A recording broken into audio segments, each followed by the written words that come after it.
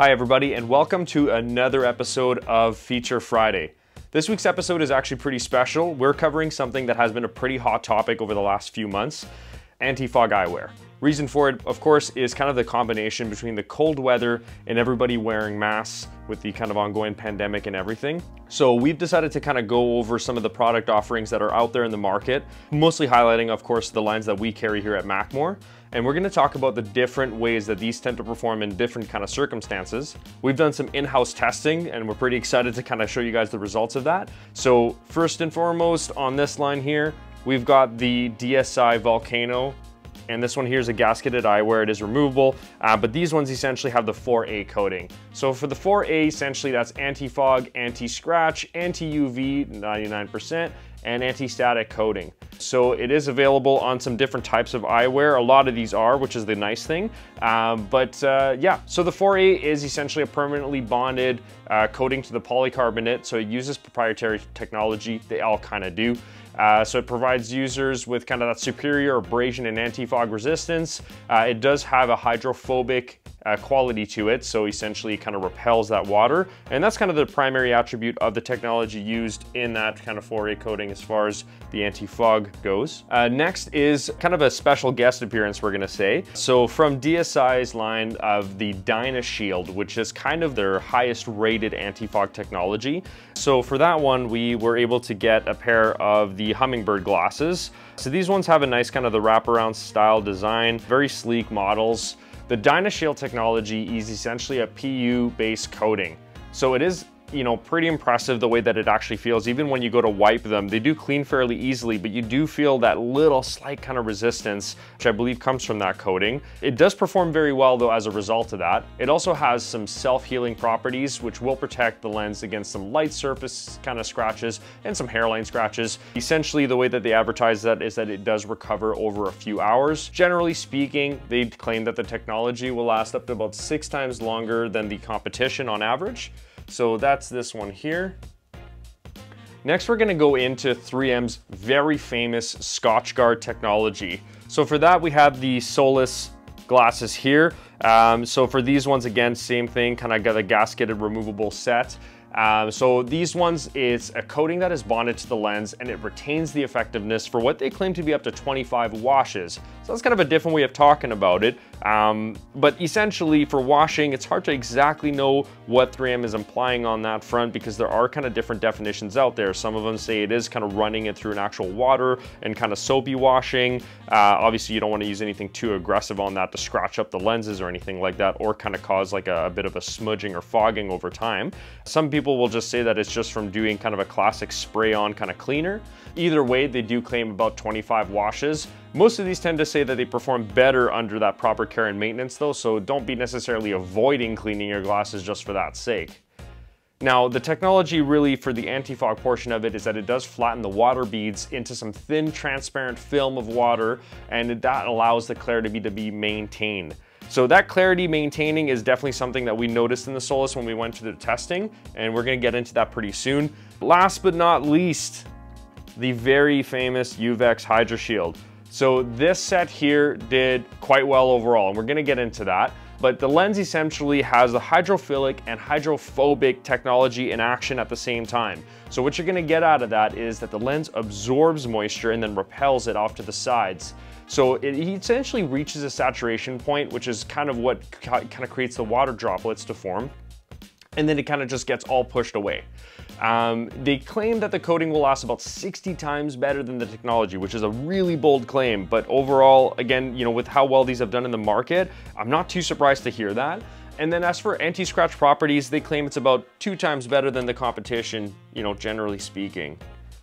So now we're going to talk about how we went ahead and tested these different models.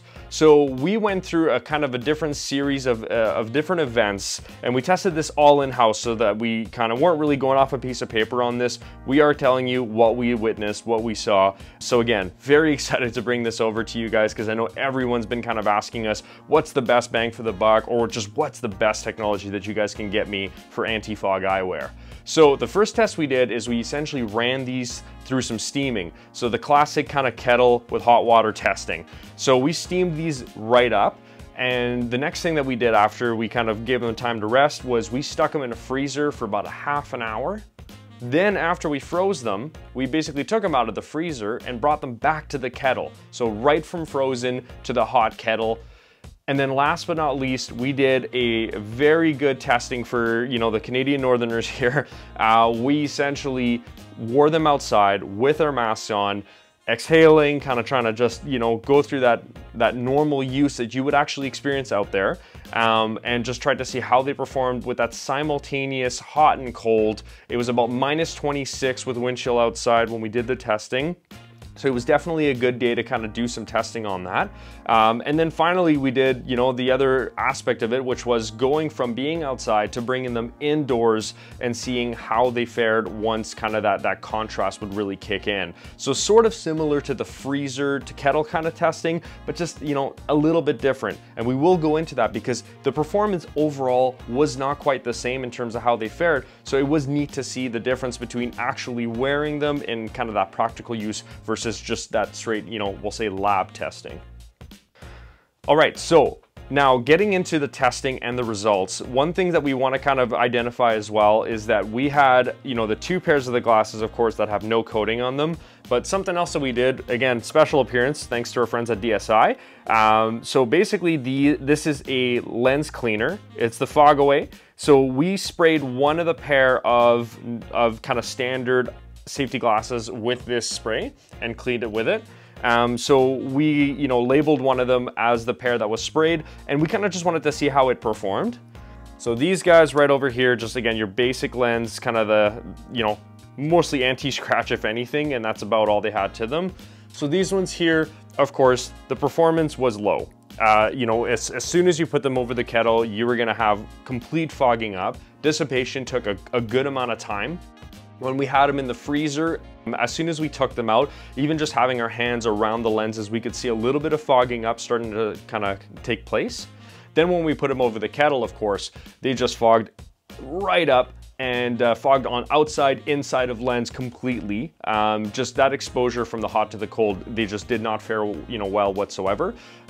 Wearing them outside, very much the same thing. Fogged up, wearing them from outside to inside, just nothing but fog. So as far as that goes, that's kind of what you're gonna expect from a regular pair of glasses. If you don't really believe in anti-fog technology, hopefully this is a video that will convince you of otherwise. Then what we did is we basically, again, took the spray here and we sprayed a pair of the glasses with nothing on it, and we give them a good wipe down. Now, what we observed out of that is that essentially the fogging still really took place. So, you know, as far as a, you know, 0 out of 10 scale, you could say the first pair was 0 out of 10, and then the pair where we had kind of put some spray on would give those about a 2 out of 10 overall. I mean, you know, the way that it fogged up was not as aggressive, not as like instant, if you will, but they still fogged up at the end of the day, and it didn't take very long. Now, the one thing that we did observe across all the testings that we did with the pair that had the spray on anti-fog was that they dissipated a lot better. So the fog, even though it did build up, the way that it went away and cleared up was much faster than the pair with absolutely nothing on. So that was a nice thing to see. Next, we're gonna talk about the DSI Volcanos here with the 4A coating. So these ones, we were actually pretty impressed with the results overall. So in that direct steam environment where you had the kettle kind of blowing on it, essentially out of these, we would actually say that they did very well.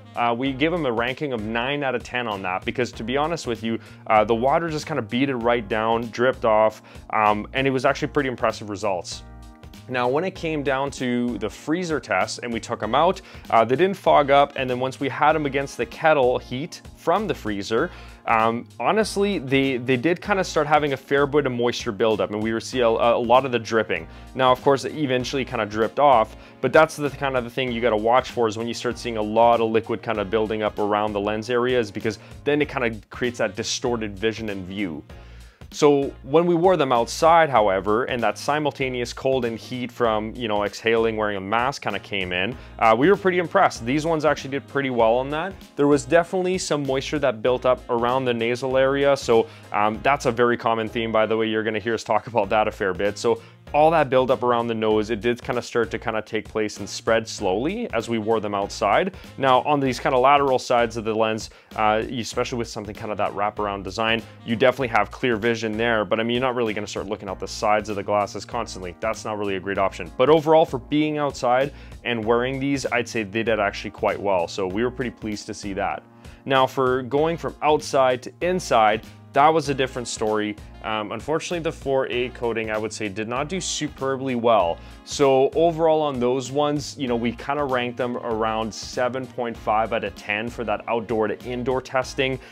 We were kind of hoping to see something a little bit better out of that, but you know, in reality, they performed pretty similar to how they did when we took them from the freezer right to the kettle. So in that sense, they were consistent, but unfortunately that distorted vision because of all the water kind of beating up on the lens was still kind of a reality that we had to face.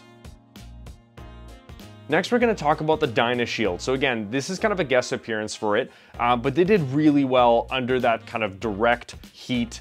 And they also did pretty well as far as it goes outside. So on the steam test, we gave them a 9.5. Going from the freezer to the steam itself, we were actually a little bit disappointed. We noticed a considerable amount of steam considering the level of the technology here. Most of the steaming that we had on that test kind of came around the center point of this lens.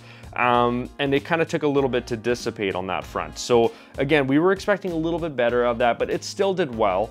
As for the outdoor test, we gave it a 9 out of 10. It did well there.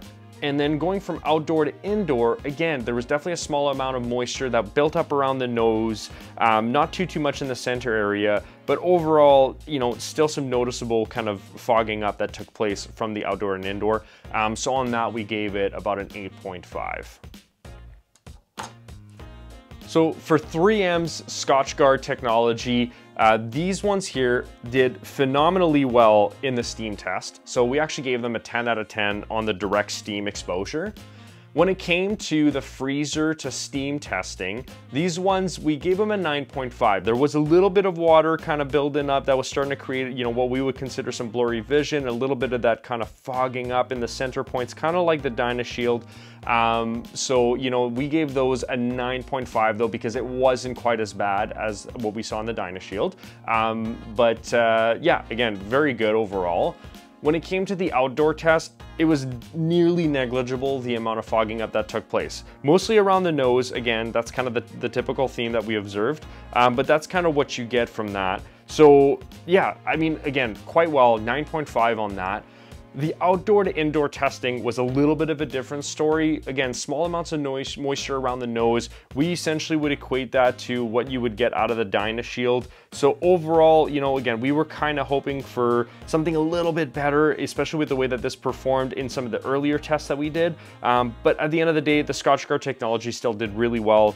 You know, the 3M brand still stands really strong as far as it goes for anti-fog. Yeah, again, for the outdoor to indoor, we were hoping for something a little bit more impressive, but it was still good.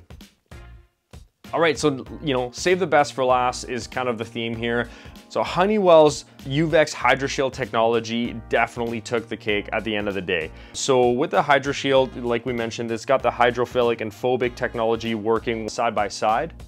That did really well in the steam test, the freezer to steam, but it was really the outdoor testing that kind of blew us away, I would say. When it came down to the steam test, we gave these about a 9.5. There was a little bit of that fogging up. Again, the Scotchgard in the steam test was by far the best one in terms of that direct steam exposure, but they did well. Going from the freezer to the steam itself, we gave that a 10. Yes, technically a little bit of some of the fogging, kind of like the others had, but they just fared super strongly, especially in regards to how the competition did. So we gave them a 10 out of 10 on that because we were pretty impressed with how they held up. The thing is, this is a framed pair, and most of the other pairs that we have here are kind of frameless style. So that was part of, you know, we noticed some water building up and all that. So we kind of feel like, you know, there's a possibility for sure that the frame, the way it kind of traps some of the liquid, could be part of it as opposed to just dripping right out. But we felt like they did really well. The outdoor test and just kind of breathing through the mask and everything in the cold weather, there was basically nothing coming up on here, and anything that kind of started slowly building up would dissipate almost instantly. So We were very happy with that. That's phenomenal testing as far as it goes. You know, when you're in that cold weather, that's what a lot of people have been experiencing. That's what they've been asking us about. And of course, the next side to it is outdoor to indoor. The Hydroshield technology did phenomenally well. We gave it a 9.5 because it wasn't really just like completely clear. There was a little bit around the nose area, but overall, compared to how the other technologies performed, we honestly were very impressed. They did the best. So as a summary to all of this, we would say that the Hydroshield technology was definitely the best ranking one. So, you know, we're very happy with that. We do sell a lot of Hydroshields.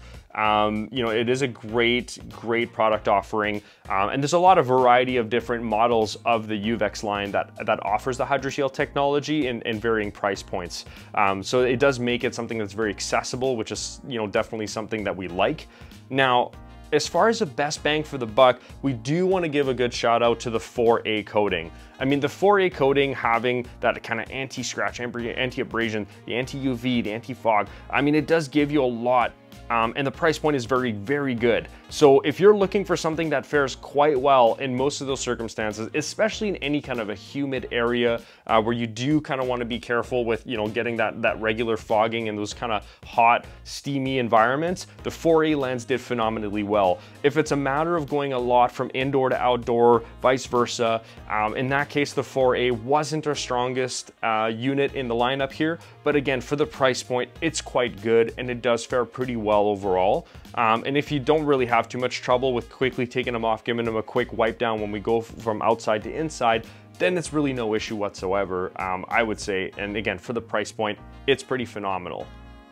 So that's our lineup here today, guys. Again, special shout out to all of our different vendors who have created some phenomenal technologies over the years. We're happy to offer these to our customers. You know, everybody's been asking about it, so here we are talking about it. So if you've been on the fence about what you want to invest in, this is kind of a good way to kind of just get a bit of a summary. You know, it is a bit of a longer video. We appreciate you guys checking it out if you have watched all the way to the end here. So thank you very much for sticking around. Thank you for watching another Feature Friday, and we will see you guys next week. Cheers.